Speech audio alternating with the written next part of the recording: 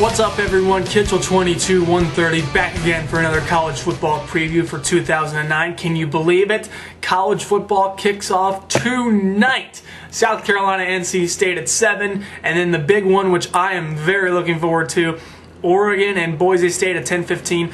Both those games will be played on ESPN. And also, can Utah continue to build off of last year's momentum? They take on Utah State. That game's going to be on ESPNU.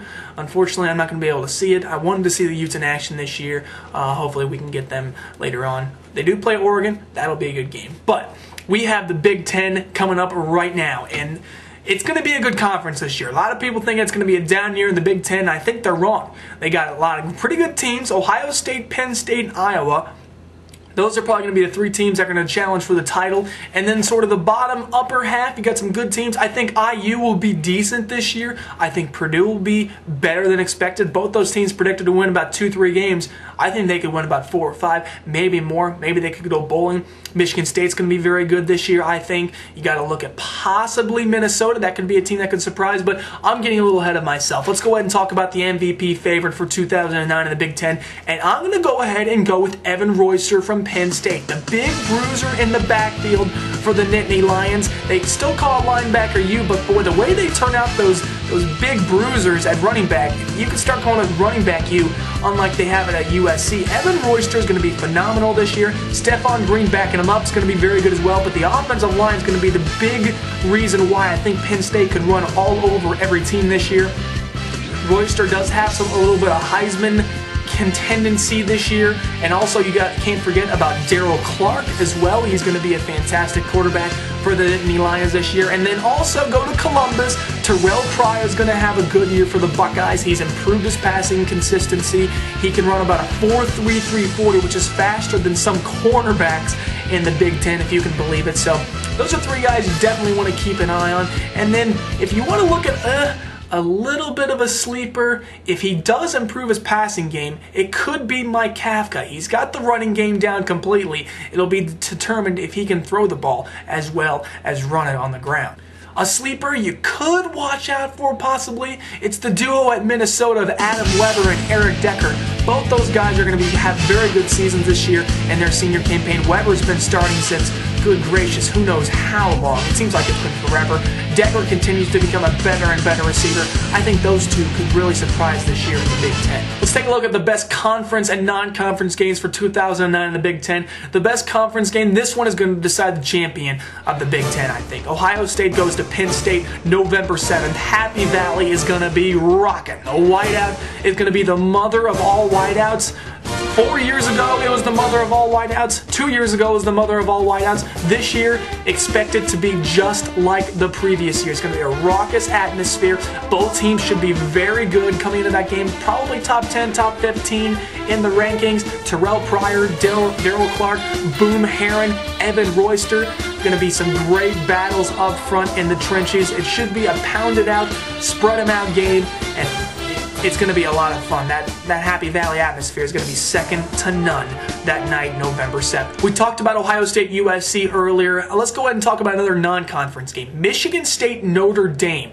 The Irish and Spartans continue to play tough battles. This year it's going to be at South Bend. The Irish predicted to have a very good season this year under Charlie Weiss. It's his 5th year in South Bend. He's got a great returning offense. The defense is a little bit suspect, but the Spartans, excellent defense. Offense is still a little bit iffy without Javon Ringer and then Brian Hoyer gone as well. The Spartans will still do fairly well this year under Mark D'Antonio. You can best believe that that team will have a very tough defense. Sleepers, disappointments, and other favorites coming up for the Big Ten of 2009. Let's go ahead and talk about my favorites. We already mentioned them before. Ohio State, Penn State, Iowa are going to challenge. Michigan State could have a shot at it. Maybe Minnesota, Northwestern, possibly. But a sleeper team you got to keep an eye on right now. And I'm going to give it to you straight. Illinois, the Illini flying completely under the radar. I don't know how this team continues to fly under the radar. Juice Williams is going to have a sensational season. His 4th year starting at Champaign. He brings back Aurelius Penn.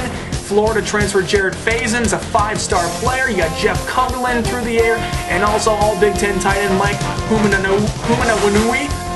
He's in Hawaiian, and then Daniel Dufresne, Jason Ford, and Michael LaShore in the backfield. This is going to be a tough Illinois offense. I still don't know how people aren't talking about these guys this season. One of the only concerns is going to be the defense. They lose Britt Miller in the middle. They do have Martez Wilson. They're really hoping he's going to come off and have a great year for the Illini. But take a look at them. Illinois could have a solid year. They start off with Missouri once again at the Edward Jones Dome. If they can beat Missouri, that'll be a springboard into the year for 2009, and the Illini could have a great season. And possibly, if they can knock off Ohio State or Penn State again this year, they could challenge for the Big Ten title. A team that will disappoint this year for 2009 and expected again. They went 3-9 last year. They might be a little better this year, but Michigan just does not have the horses like they used to. Rich Rodriguez, he's got the talent. There's no doubt about it, but he really just can't. He hasn't been able to implement his system yet. And then with all the controversy surrounding the practice hours and everything, I think Rich Rodriguez is going to have a tough season in Ann Arbor this year.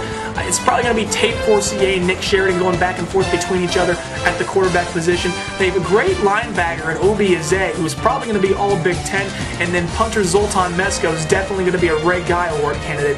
And then Brandon Graham on the end. They have a good defense. It's the offense. Can they implement that system? Brandon Miner's another phenomenal running back for the Michigan Wolverines, but they just lost a lot of talent from last year. Can they do it? Can they get to that 6-1 plateau, possibly get to a bowl game?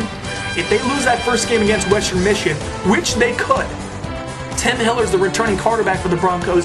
Hiller could throw all over the field against the Wolverines. If they beat Michigan, expect Rich Rodriguez to be out the door after the few hours after that game. But I don't think Michigan will have to worry about that. I think they can knock off Western Michigan, but it won't be easy for them. Alright, so you want to pick a favorite in the Big Ten. It's going to come down to Ohio State, Penn State. We've talked about it. And the loss of Michael Maudie for the Penn State Nittany Lion defense at linebacker, it might be a little bit too much to overcome. He was a slated starting linebacker alongside Navarro Bowman and Sean Lee. He might be a huge loss. So I'm going to go ahead and take my Buckeyes in the Big Ten for 2009. People think they're going to be a little overrated this year with the loss of Malcolm Jenkins, James Laurinaitis, and Marcus Freeman, and then you lose guys like Brian Hartline, Robisky, Beanie Wells. But folks, it's Ohio State. They continue to reload every single season. Terrell Pryor's going to have a much improved offensive line. They were having a lot of trouble with it last year, but they're going to be much improved. The tight ends and receivers are inexperienced, but they have a lot of firepower. Jake Ballard's a guy you might want to watch out for the Mackey Award at tight end. And then the defense will be good. The defensive line will probably be the best in the Big Ten. Thad Gibson, Cameron Hayward. It's going to be a solid defensive line, and the secondary should be good with Chimdi Chekwa and Kurt Coleman at safety. And then before we end this, got to talk about my Purdue Boilermakers a little bit. Yeah, people are thinking about 2-3 wins this year. Folks, you're going to be pleasantly surprised about Purdue this year. The offense is inexperienced. The defense is going to be much better than some people expect it to be. I think they're going to get 6 wins this year, and I think they're going to make a bowl game. A lot of people might call me crazy, but I think the Purdue Boilermakers will make it to a bowl game this year in Danny Hope's first season, and it's going to be a fun Big Ten year. There's no doubt about it. I cannot wait for this season to get started. Starts on Saturday. The Buckeyes play against Navy, and then Purdue also has Toledo at home. So that's a preview of the Big Ten. We're going to go ahead and talk about the BCS Busters, and we'll also preview Notre Dame and some of the other independent teams coming up right after this. This is KITCHEL 22-130 signing off.